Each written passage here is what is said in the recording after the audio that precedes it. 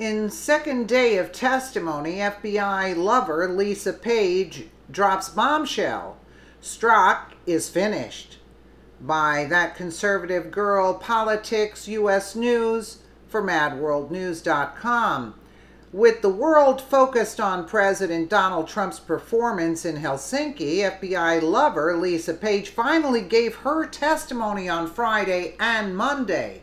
During the second day, she dropped a bombshell that no one saw coming, and it could mean that Peter Strzok is finished for good. During a series of lengthy closed-door interviews to the House Judiciary and Oversight Committees on Friday and Monday, former FBI lawyer Lisa Page was said to have been cooperative, far more cooperative than her ex-lover Peter Strzok, whose testimony last Thursday devolved into somewhat of a circus. Republicans lit into Peter Strzok on Capitol Hill last Thursday, finally getting the chance to confront the discredited FBI agent in charge of the Hillary Clinton email investigation and the Trump-Russia investigation, including a short stint as the top investigator on Robert Mueller's special counsel investigation before his text messages came to light.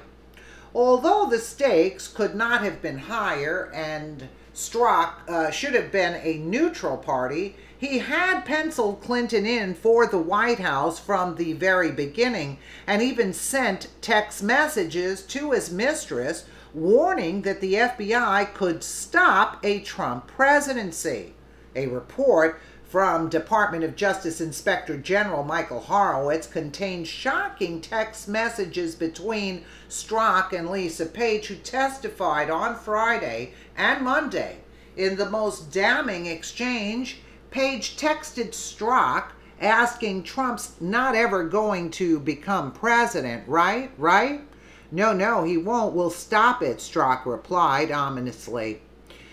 This groundbreaking report led the House Judiciary Committee to demand Strzok appear before Congress to explain the obvious biases, which should have led to his recusal. But last Thursday's hearing turned into a circus as Strzok used a series of strategies to deflect attention away from his crimes, and at times yelling, flat out refusing to answer questions, or expecting the Democrats to coddle him through the ordeal, which for the most part they did. Lisa Page's closed-door testimony was far more cordial. In fact, Representative Mark Meadows has claimed that they already have all the information they need from her. And perhaps the most damning of the information lawmakers were able to collect from Page were statements that directly contradicted what her former lover said under oath just days before. As I said before, she is a very forthcoming witness, Texas Rep. John Ratcliffe told reporters after leaving the hearing room. She gave us a lot of new information that we didn't have before, so that will lead us to ask for some more people to make some more requests for information we do not yet have. I think there are significant differences between their testimony about important material facts, Ratcliffe added. I think she has been as forthcoming as she can. I think she is trying to respect the real privileges that exist from her former employer, and she is getting direction from FBI counsel about not answering certain things, and she is trying to respect that. At the same time, I think she is trying to give us as much information as she's allowed to do, which I think is a distinction and difference from what we saw with Peter Strzok. Ratcliffe told Fox News that contrary to Strzok's testimony, Page claimed the incendiary text between the two lovers meant exactly what they say. If you recall, Strzok told lawmakers that they should read the messages in context and that they were written late at night, so they shouldn't suggest any bias was at play during the multiple election-related investigations, Strzok added. Nah, we shouldn't look at that. It was late night. He didn't know what he was writing, right? So, Fox and Friends Representative John Ratcliffe reveals Lisa Page admitted her text messages with Peter Strzok mean exactly what they say, contrary to Strzok's testimony. Well, let's take a quick look. All right. In many cases, Sorry. There are differences in their testimony. In many cases, she admits that the text messages mean exactly what they say, as opposed to Agent Strzok, who thinks that we've all misinterpreted his own words on any text message that might be negative. Well, of course, that's absolutely ridiculous. And Page's own testimony confirmed as much in those text messages.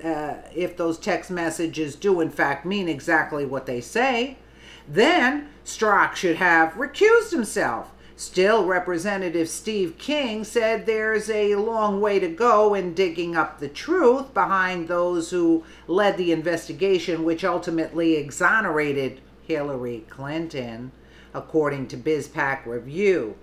I think we're a long way from where we need to go with this, King told reporters on Monday. What I want to see I want to see the names of everyone who interviewed Hillary Clinton on July 2nd, 2016. I want to see their notes. I want to consider bringing each of them forward to testify what happened inside that room, and then see if their notes and their testimony matches up to the 302 documents that in the end was the basis that Peter Strzok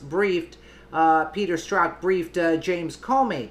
I also want to see the names of the FISA judges, and I want to see the FISA warrant requests and the support documents that brought those requests forward, said Representative King. Once we get all those names put together, we might find that some of those folks are deeply engaged in other investigations right now, too. Indeed, we have a long way to go in this investigation, but one thing is certain at this point.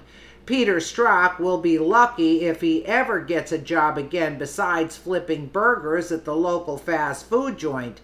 I want to see him put away for his treasonous actions, because he's involved in the treasonous actions. He is a weasel. First of all, he should be put first for mental evaluation, because the guy is off his rocker. You could see like just his reaction, you know, and even the guy reacting in the back. If you recall, if you saw that video, like the guy's face in the back reacting to Strzok. I mean, it was priceless. It was absolutely priceless. Like it was so obvious the guy was lying, and the guy behind Strzok was like cracking up.